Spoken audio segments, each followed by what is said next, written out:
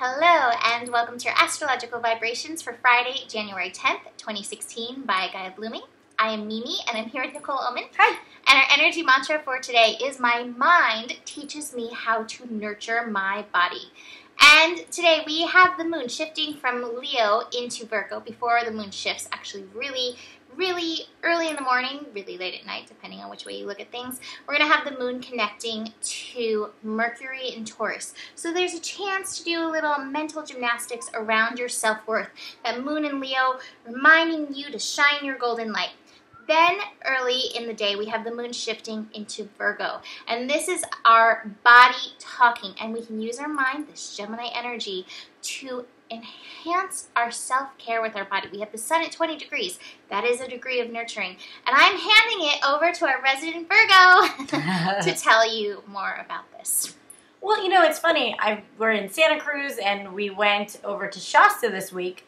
And I started to look around, and I realized that a lot of spiritual people, or the people who identify with spirituality, have a tendency to forget to take care of their bodies. And so I really want, and I'm a Gemini rising with a Virgo, you know, the sun in Virgo. So this is a really good way for me to bring in a message of take care of your body.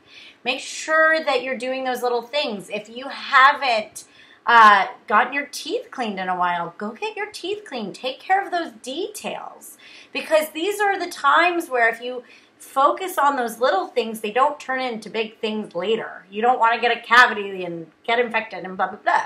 Also, make sure, and I know this is such a funny message, but I'm getting this message all around, take care of your hygiene.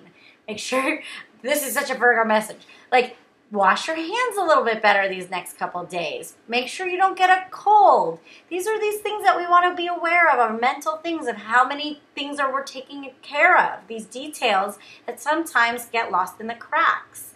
And they're really important right now. I'm getting that message very strongly. So it's, you know, it is our diets, but it's also our physical hygiene. It's a big message coming in. Yeah. I agree. And for our Rumi card, because we're going to just jump to the Rumi card, I actually pulled the Hand of Fatima, and it brings in the physicality. It says this oracle comes with guidance.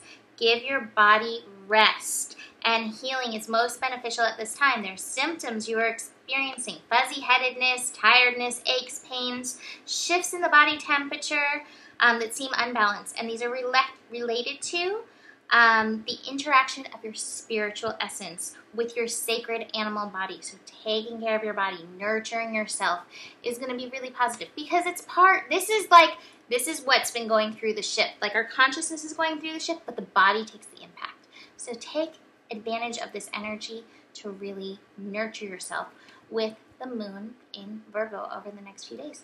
So that's it for today. Thanks for watching. We'll see you tomorrow. Namaste. Namaste.